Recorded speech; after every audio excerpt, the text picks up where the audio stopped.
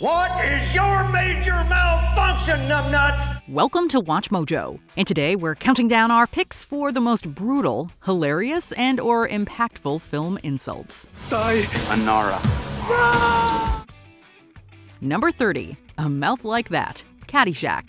Rodney Dangerfield brings humor and chaos to every one of his scenes in Caddyshack. Oh, this your wife. Oh, a lovely lady. Hey, baby, you're all right. You must have been something before electricity. At a dinner party, his character Al Chervik gets right to work, dishing out several unprompted quips to hilarious effect. He even compares one person's mouth to a fish with this insult. The target may be off-screen, but Chervik's delivery is so savage it stings. After all, it's hard to sink lower than comparing someone to an aquatic creature. Plus, Dangerfield's comedic timing is absolutely perfect, selling the moment like only he could here. The result is one of his best quotes of the entire film. Well, the last time I saw a mouth like that, it had a hook in it. Number 29, Stupid Lessons, The Long Kiss Goodnight. Walking down the street, Charlie Baltimore is minding her own business before a guy comes for her. Her partner, Mitch Hennessy, shows up to help and ends up complicating things with another weapon. What the hell are you doing? Saving your life. I would have been here sooner, but I was thinking up that ham on ride line. Charlie takes back control of the situation, while also criticizing Mitch's methods in a funny twist. This all turns into a classic insult about Hennessy's street smarts. Gina Davis sells the line well, while Samuel L. Jackson's reaction turns this into a truly hilarious sequence. You're always this stupid? Did you take lessons? I took lessons. The chemistry between the actors lights up the screen, with Shane Black's script elevating the whole affair. To top it off, Baltimore then dispatches multiple men without missing a beat. Number 28, Dressing Up, Legally Blonde. But it's a costume party. You probably wouldn't want to come. I love costume parties. Brimming with confidence, Elle Woods shows up to a college soiree dressed as a bunny. She then comes across her rival Vivian Kensington, aka the person who made her believe this was a costume party. Woods throws back a response that gives Kensington a dose of her own medicine, making the word frigid sing. Nice outfit. Oh, I like your outfit too, except when I dress up as a frigid bitch, I try not to look so constipated. The fact that she does it while rocking this outfit just proves that she can defend herself no matter the situation. Reese Witherspoon gives the performance of a lifetime in a sequence that reveals her character's wit and integrity. Legally Blonde is remembered as a fun movie, but it also has insults like this that will make you want to grab a pen and paper. Number 27, The Chief's Takedown, The Big Lebowski. When Jeffrey Lebowski gets picked up by the Malibu police chief, he's not dealing with an easygoing guy. Indeed, the lawman doesn't like Lebowski at all, and he lets him know it. The tirade comes flying out of the chief's mouth like he's been preparing it all day. I don't like your jerk-off name. I don't like your jerk-off face. I don't like your jerk-off behavior. And I don't like you. Jerk-off. Filmmakers Joel and Ethan Coen make this absurd scene sing with funny dialogue, letting the actors lean into the craziness of it all. It's a hilarious moment that's capped off by a comeback and a flying mug. We'll never tire of watching actor Leon Russum let loose on Jeff Bridges' character. This is someone you'd never want to cross. Stay out of Malibu, Lebowski! Ow. Stay out of Malibu, deadbeat! Number 26, Goldilocks vs. Baby Bear, Puss in Boots: The Last Wish. Taking aim at classic characters, Puss in Boots: The Last Wish turns the Goldilocks we thought we knew into a completely different person. Case in point, she gets into a verbal sparring match with Baby Bear that turns ugly. You're not even a bear! Zing! I'm more of a bear than you are. The villainess then dishes out a long series of insults, criticizing the creature inside and out. It's wildly entertaining stuff, to put it mildly. Florence Pugh's take on the fairy tale icon becomes devilishly fun with each new word. You're a daft, fat, slow-thinking, no-reading, Lyme disease, flea-ridden, dingleberry bear. You might have expected this animated kids movie to be tame, but this moment shows there's something for everyone to enjoy. Number 25, Barry Manilow's Wardrobe, The Breakfast Club. After the high school students find themselves in detention, they have to endure the wrath of the vice principal, Richard Vernon. Well, here we are. John Bender, however, does not seem to care about the rules, let alone about the essay he's supposed to write. So he takes this as an opportunity to question authority, and does so in a truly stylish way. Dissing the older man's style, Bender attacks Vernon from multiple angles, cleverly taking the VP down a notch by invoking Barry Manilow. Yeah, I got a question. Does Barry Manilow know that you raid his wardrobe? Judd Nelson's snarling performance gives this line an added edge, inspiring us all to dress a little more fashionable. Number 24. Benjamin is no one's friend. Wayne's World. The main villain of this 1990s comedy is Rob Lowe's evil producer Benjamin Cain. But in this scene, the jibe is aimed at his sidekick. Garth and his friends confront Russell Finley about his loyalty to Benjamin in a creative way. You gonna be Benjamin's monkey boy the rest of your life? Is that it? Benjamin's my friend. Dana Carvey's character questions Russell's life choices, boldly going after the latter's fake friendship with the producer. There's even a hilarious description involving a never-before-seen ice cream. If Benjamin were an ice cream flavor, he'd be pralines and Garth may be more subdued for much of the film, but he doesn't hold back here, putting his target firmly in his place. We'll never think of dessert the same way again. Number 23. Defeating Humperdinck, the Princess Bride. During his fantastical journey, Wesley proves himself a clever hero who can work his way through anything. He notably uses this wit to outsmart and insult Prince Humperdinck in this scene. Questioning the royal's intelligence, Wesley also compares his adversary to a warthog. And I'll use small words that you'll be sure to understand, you warthog-faced buffoon. All of this and some brutal descriptions eventually lead Humperdinck to stand down. Our protagonist defeats his opponent with words like it's nothing, completely demeaning the man into surrendering. The colorful choice dialogue only adds to the moment's appeal, making it impossible to forget even after the credits have rolled. Mixed with Cary Elwes's amazing acting, this moment inspires us to up our game.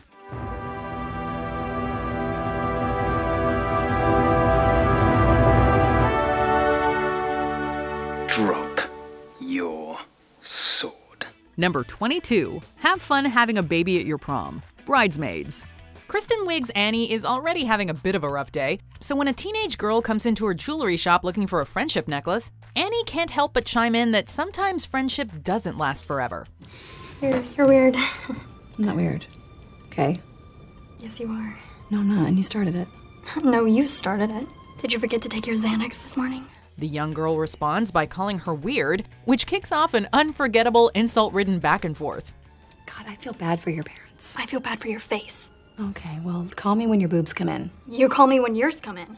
What, do you have 4 boyfriends? Exactly. Yeah, okay. It's hard to choose a favorite line from this hysterical exchange, but when Annie asks about the girl's boyfriends, well, let's just say things get pretty inappropriate from then on. Have fun having a baby at your prom.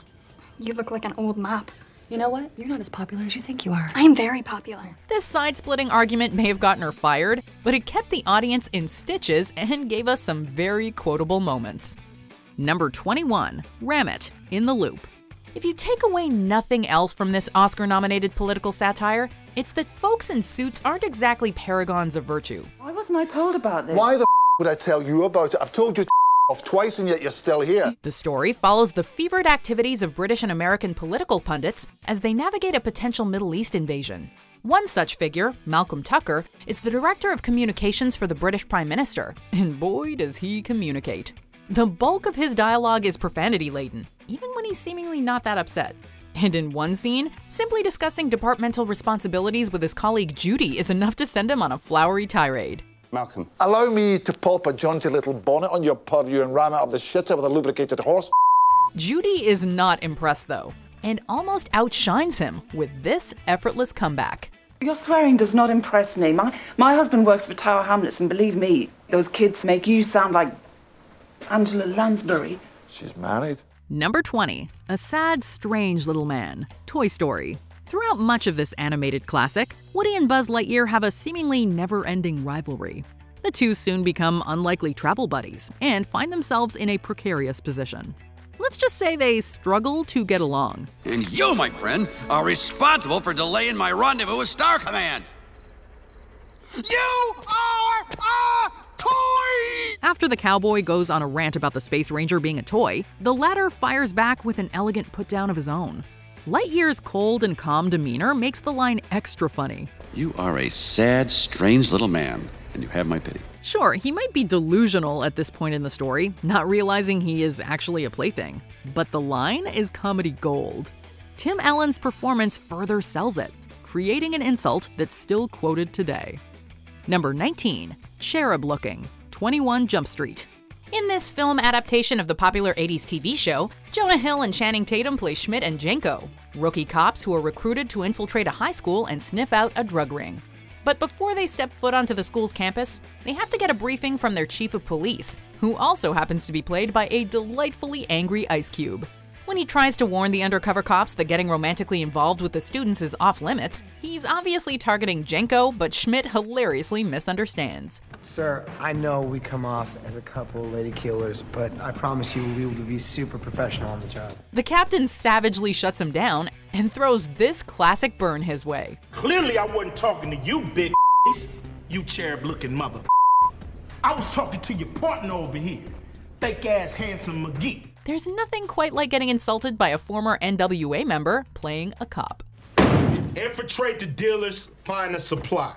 What if we find the supplier first? We don't have to worry about the dealer. God damn. Infiltrate the dealers, find the supplier. Number 18. Your Mom's Chest Hair, Mean Girls.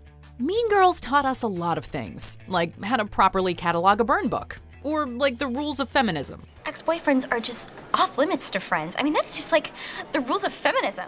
But most importantly, it taught us how to expertly clap back at jerks, thanks to the pure genius of Janice Ian. The resident goth girl and former best friend of popular girl Regina George, Janice is frequently the target of errant abuse from random students. But that doesn't mean she can't deliver in the insult department herself. When one student throws a jab at her while she's having a conversation with Katie, she does not miss a beat throwing one right back. Nice wig, Janice. What's it made of? Your mom's chest hair. The ease with which she absolutely destroys this loser is something we can't help but admire. Number 17. Take this quarter, Uncle Buck. You so much as scowl at my niece, or any other kid in this school, and I hear about it, and I'm coming looking for you. In this classic 80s comedy, John Candy plays Buck, a man who's tasked with watching his nieces and nephew in the midst of a family emergency. As he adjusts to life as a temporary parental unit, he hits a few bumps in the road. But I know a good kid when I see one. Because they're all good kids. Until dried-out, brain-dead skags like you drag them down and convince them they're no good. When he's called into a meeting with the assistant principal at his youngest niece's school, their encounter seems doomed from the start, as Buck cannot stop referencing the mole on her chin. I'm the wart. She's my tumor, my growth, my pimple. I'm Uncle Wart, just old Buck Wart Russell. That's what they call me. After she calls his 6-year-old niece a bad egg, Buck does not hold himself back in defending Maisie, and makes a comment about the obvious growth protruding from the woman's face. Take this quarter. Go downtown and have a rat gnaw that thing off your face. The look of utter shock on her face is priceless and oh so satisfying. Number 16. Teeth on Fire, Encino Man. A teen movie just isn't a teen movie without a resident jerk, and this movie delivers. No, stop. Stop it. Why do you make me do this? While the story follows a recently defrosted caveman and his adventures in modern times, it also focuses on the woes of the teenage boy Dave who befriends him. Dave is painfully in love with Robin, but she's dating the school jerk Matt. Matt uses Dave's love for Robin as a constant source of ridicule, and his insults are enough to send even the happiest of kids into an instant depression. Some of us pump, and some of us slump. You should try some pump, Morgan. Might clear up your acne. So, when he sees Dave talking to Robin, he doesn't hesitate to put him in his place. I know about your stupid prom king bullshit. Forget it. Robin wouldn't on your gums if your teeth were on fire. Yes, she would. Number 15. Michael Bolton, Office Space. It's gotta suck sharing a name with someone you loathe, and probably worse if that person happens to be famous. Michael Bolton? That's me. This 90s hit centers on a group of disgruntled employees and their desire for revenge on their employer. While the plot focuses mainly on the story of Peter, the emotionally numb protagonist, there's also Michael Bolton, who's got his own set of problems. With a thankless job that's on the line at a company he hates, being reminded that he also shares a name with a famous singer is enough to give him some major resentment issues. Yeah, well, at least your name isn't Michael Bolton. You know, there's nothing wrong with that name. There was nothing wrong with it until I was about 12 years old and that no-talent ass clown became famous and started winning Grammys. It also leads to some pretty hilarious insults. especially when he discusses the issue with a coworker.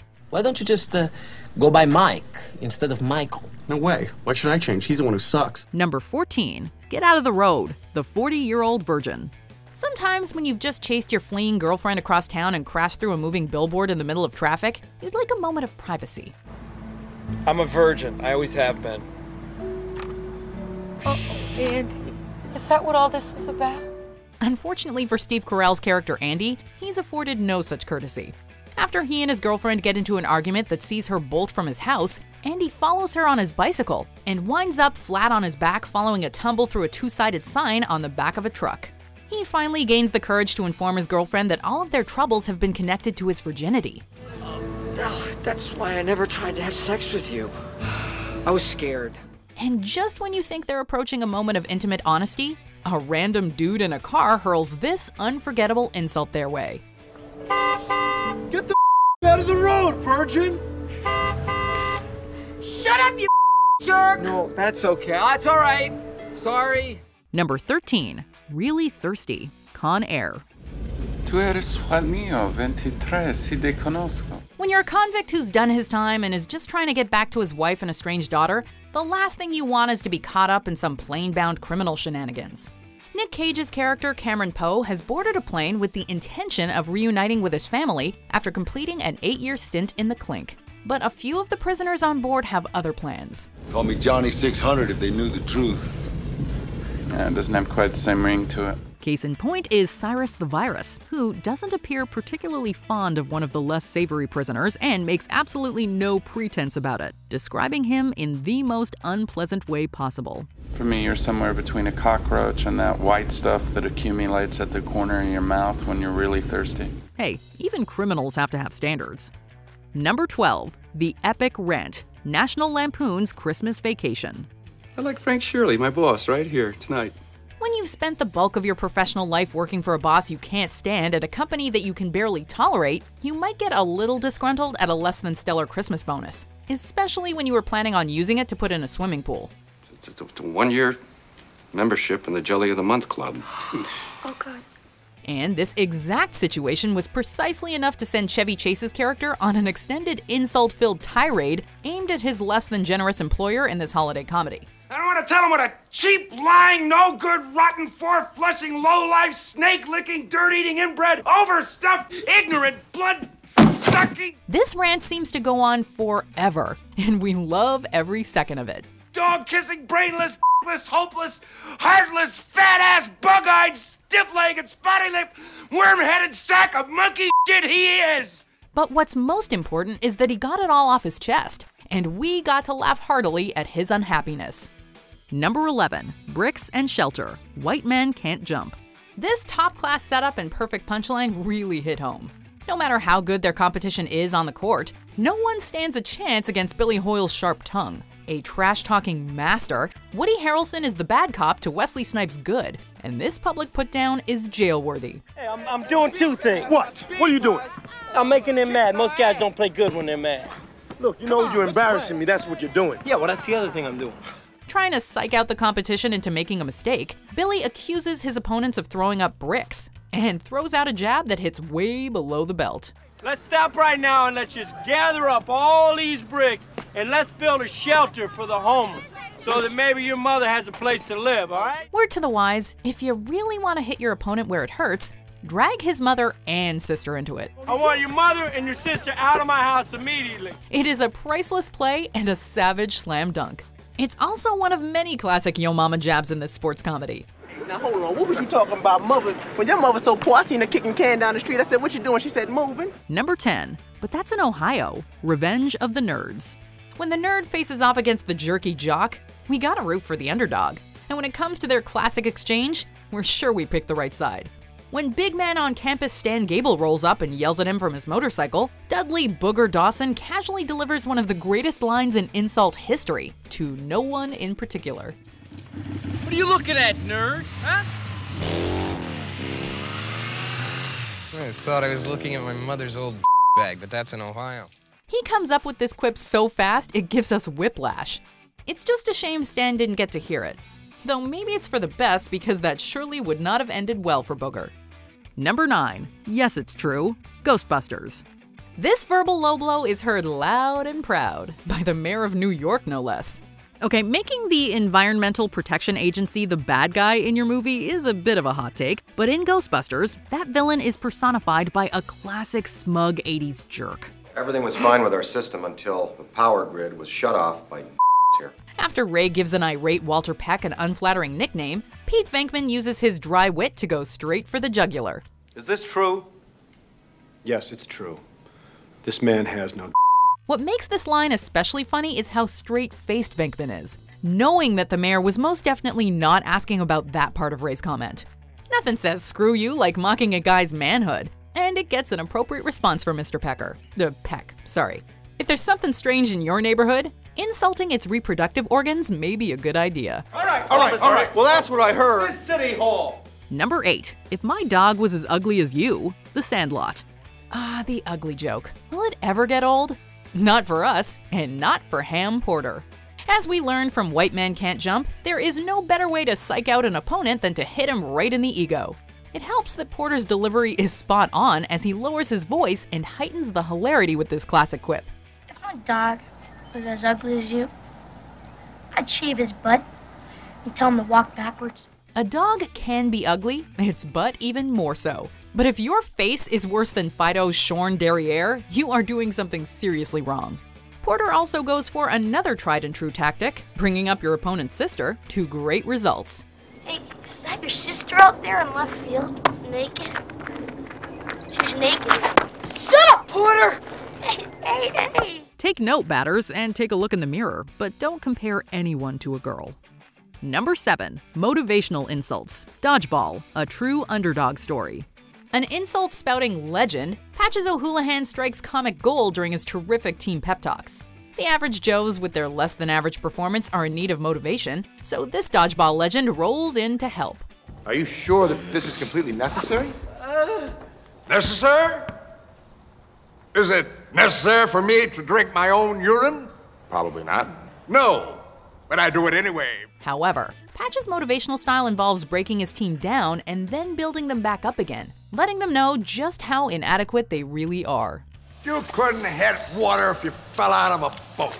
It also involves sending them out into oncoming traffic and throwing wrenches at them. If you can dodge a wrench, you can dodge a ball. What?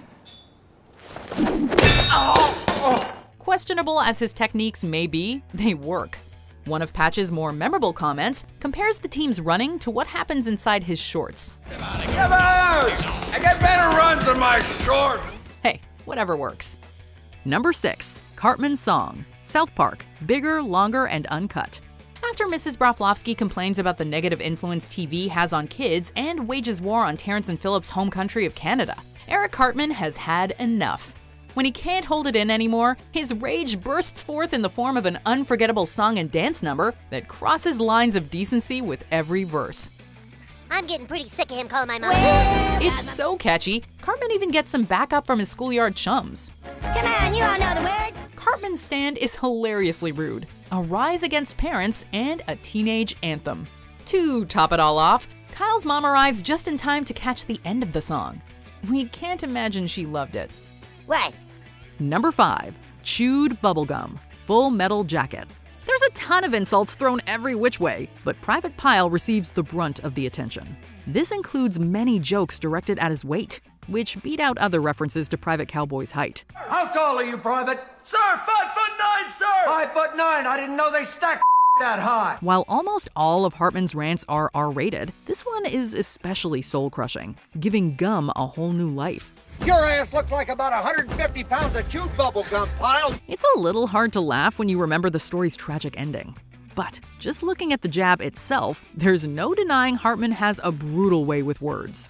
It's pretty amusing if you're not on the receiving end of it. Number 4. Questionable living arrangements. Parenthood. Ah, young love. At one moment, it can burn as brightly as the sun. The next moment, it can turn sour. But rarely is that downward spiral expressed so eloquently and with such pizzazz as in this film. He told me he loved me. After Todd breaks Julie's heart, he bursts through the door to apologize and declare his love. I thought I'd find you here. What does that make you, Sherlock Holmes? I live here. However, he is quickly sent packing with a ringing in his ears. Julie sums up her disdain for him in the harshest way possible. You live with me. I wouldn't live with you if the world were flooded with piss and you lived in a tree. Sharp and with sizzle, it is a very harsh prize put down. And the fact that it's said to Keanu Reeves is just the icing on the cake. Number 3. Smelly Pirate. Anchorman, The Legend of Ron Burgundy. Ron is furious after Veronica reads the news while he's trapped in a glass case of emotion, and the two do not handle their mutual anger very well. They can't seem to be near each other without verbally sparring. When Veronica cuts in on Ron's TV time to watch a tape, the two engage in a war of words that has us crying with laughter. Mr. Burgundy, you are acting like a baby. I'm not a baby, I'm a man. I am an anchorman. You are not a man. You are a big fat joke. I'm a man who discovered the wheel and built the Eiffel Tower out of metal. Undeterred by the watching crowd, the anchorman confidently delivers his zingers with a steely eye and a stiff upper lip, mustachioed as it may be. I will have you know that I have more talent and more intelligence in my little finger than you do in your entire body, sir. You are a smelly pirate hooker. You look like a blueberry. Ms. Corningstone gets some comebacks in there, but we barely heard them. We were laughing too hard at the pirate thing. Unfortunately, Ron did, and let's just say he didn't take it too well. Well, you have bad hair. What did you say? I said, your hair looks stupid.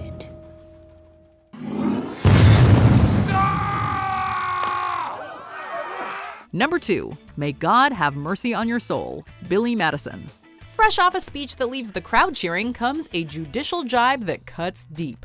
Billy, at his moment of triumph, is hit with a long and eloquent insult so hilariously hyperbolized, it leaves us as shell-shocked as Sandler's character. Mr. Madison, what you just said is one of the most insanely idiotic things I have ever heard. At no point in your rambling, incoherent response were you even close to anything that could be considered a rational thought. The combination of the harsh words and the ultra-cool delivery ensures that this sentiment shall not be forgotten. The added touch of "May God have mercy on your soul" really pushes this speech over the line, making it all the more comically harsh. Everyone in this room is now dumber for having listened to it. I award you no points, and may God have mercy on your soul. The laughs don't stop there, though, as Billy's response makes us laugh even harder. Okay, a simple wrong would have done just fine, but... Way to cut a man down in his moment of glory.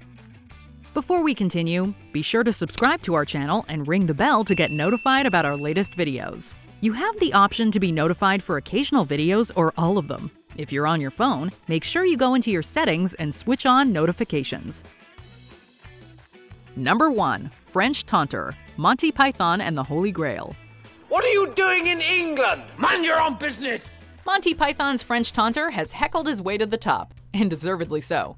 A warrior of words with a certain je ne sais quoi, he sits atop the castle wall and awaits a time when he's able to give passing English monarchs what for. Blow my nose at you, so-called Arthur King, you and all your silly English kniggets. But the cream of the crop when it comes to his verbal sparring? It's a taunt from the turrets that will stand the test of time. Every last word he says is endlessly quote-worthy. Is there someone else up there we can talk to? No, now go away or I shall taunt you a second time. Decades may have passed since this classic film came out, but we still have yet to hear a better insult than... I fart in your general direction. Your mother was a hamster and your father smelt of elderberries. Did we forget your favorite insult? Let us know in the comments below. I'll wave my private parts at your aunties, you cheesy lot of second-hand electric donkey bottom biters! Did you enjoy this video? Check out these other clips from WatchMojo, and be sure to subscribe and ring the bell to be notified about our latest videos.